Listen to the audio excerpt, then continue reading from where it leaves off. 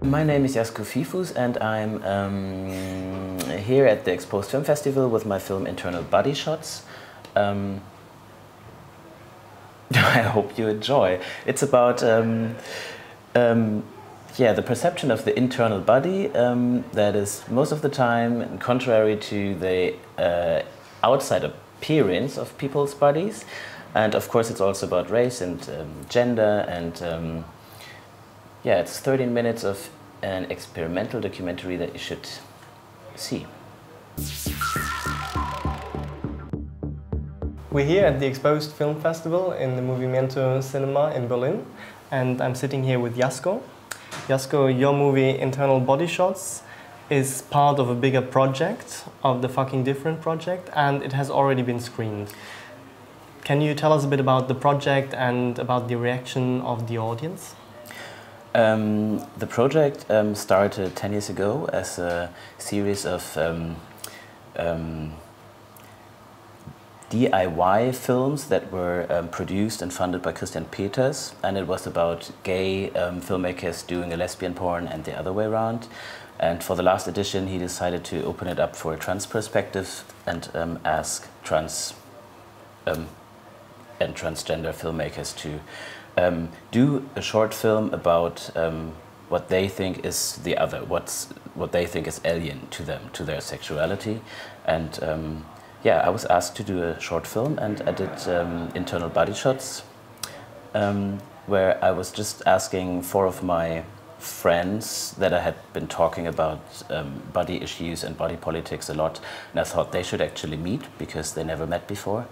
And I wanted them to have a naked conversation about body issues, politics, transitions, and so on. And this is how I ended up with my short film.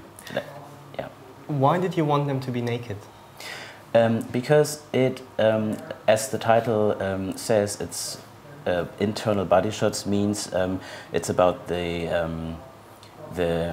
difference between your internal body, or how you experience your body, or maybe some said they don't even have an internal body, because it's like a fluid thing that can change, and the outside, because people only see your outside appearance and they put you into boxes quickly, and this is not necessarily how you actually feel, or how you feel about your body. Mm-hmm.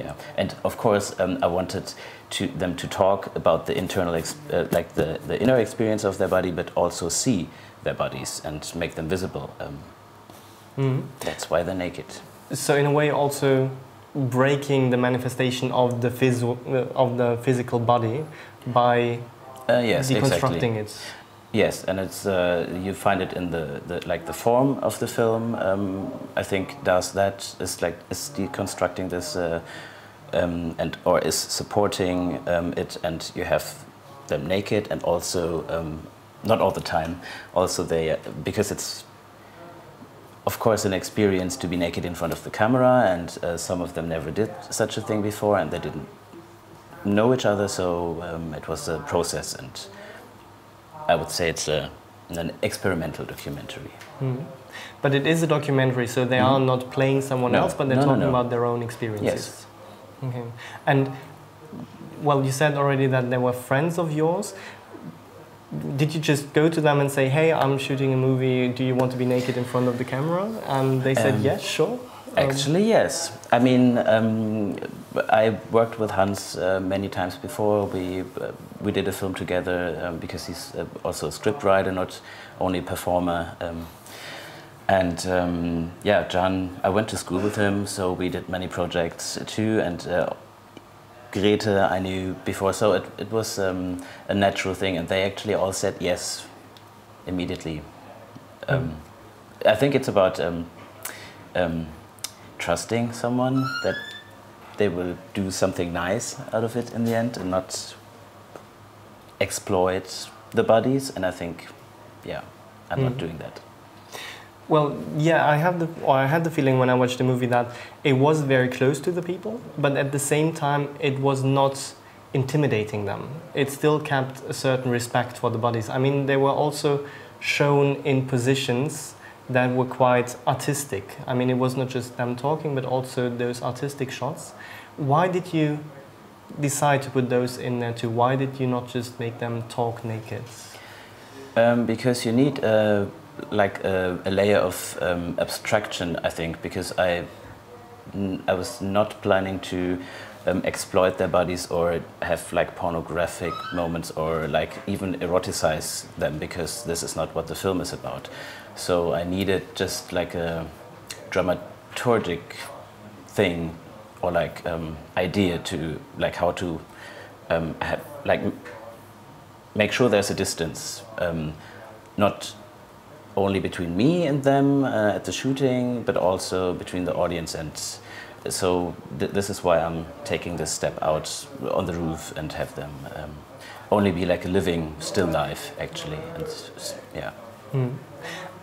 And I had the feeling that it's also about expectations about people and expectations referring to their bodies. You see that in the way they talk about their gender, but also, for example, about racism. Racism referring to, for example, being not white, as someone says in the movie. Yeah. Yeah, Coco is talking a lot about his experience being the only not white body among white bodies almost all his life, I think.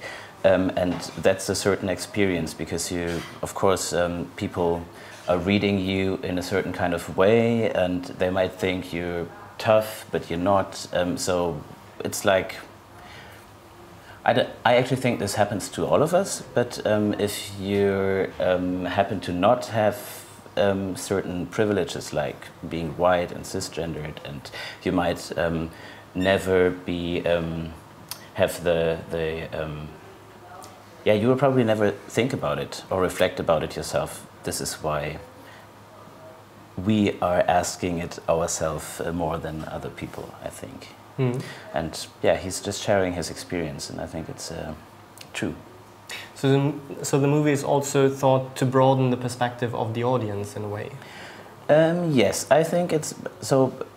Like you were asking what were people's reactions on the film, and I think the strongest reactions I got were not necessarily from the queer community, but from people outside of the queer spectrum. Like, because it's not that the film is teaching something, but and maybe it's not, from my perspective, it's not new ideas that they are talking about, or but you just got to know like each of them a little bit, and it's more about the individual and not about issues like transitioning or gender. That's not the focus. I think it's there's 4 characters that are really lovely persons. The movie is screening here at the Queer Film Festival. What do you expect from these screenings? What do you expect from the audience at these screenings? Well, I hope it's going to be out in the world more, because I like to do more films and travel with this film, which I did a little bit at least. Yeah, and I'm happy to have it screened in Berlin in like a nice short film program. And of course, it's an experimental queer film festival, and this is pretty rare. And there's not so many opportunities where films like this will be screened, and yeah, so like the Porn Film Festival is the unique thing, and you see a lot of progressive work from filmmakers that would never fit into mainstream cinema, or like the whole capitalistic film world. Mm.